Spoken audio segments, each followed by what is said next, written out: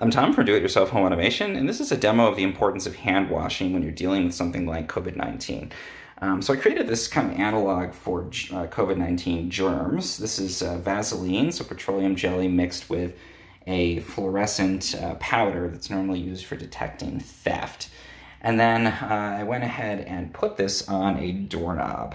So you can see there's a little bit of residue there, and imagine somebody sneezed and got germs on their hands. It's kind of oily material with the virus. In theory, there's lipid layers on the outside.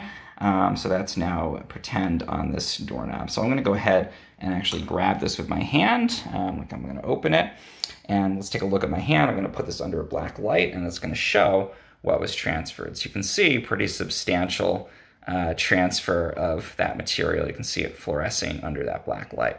So let's go see how washing my hands actually helps with that. Okay, so here I am at my sink. I'm going to take my hand and get soap on it, like is recommended. I'm going to get hot water going, and I'm going to fully wash my hands under this hot water for the recommended time, which is 20 seconds. I'm going to get in between all of the digits here, rub these on the base of my hand, get this water nice and hot. These are all the sort of recommendations I think we've all kind of memorized by rote at this point. Get a little more soap even on there. And because it's, in theory, a lipid-based virus, soap is really important, hot water is really important because it disrupts that lipid layer, and my Vaseline or petroleum jelly is simulating that kind of sticky, fatty lipid layer on the virus for this analog. So I'm going to go ahead and finish that washing. It's probably even longer than the recommended 20 seconds, and let's see what impact that hand washing has on what's on my hands.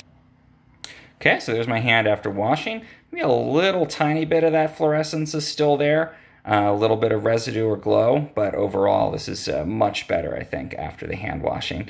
So you can see that really does make a huge difference, and again, following those recommendations of using soap and water and washing for at least 20 seconds, you can see it really does make a substantial difference in what you're able to visualize there on my hands after washing. If you found this helpful in any way, please subscribe to my channel. It really helps.